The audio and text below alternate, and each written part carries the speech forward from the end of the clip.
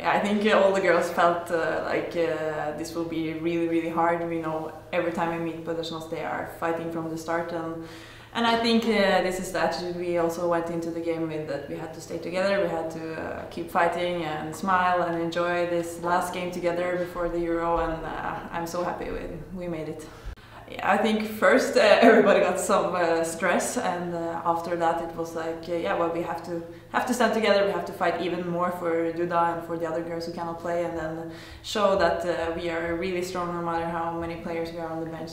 Yeah, of course, I think everyone will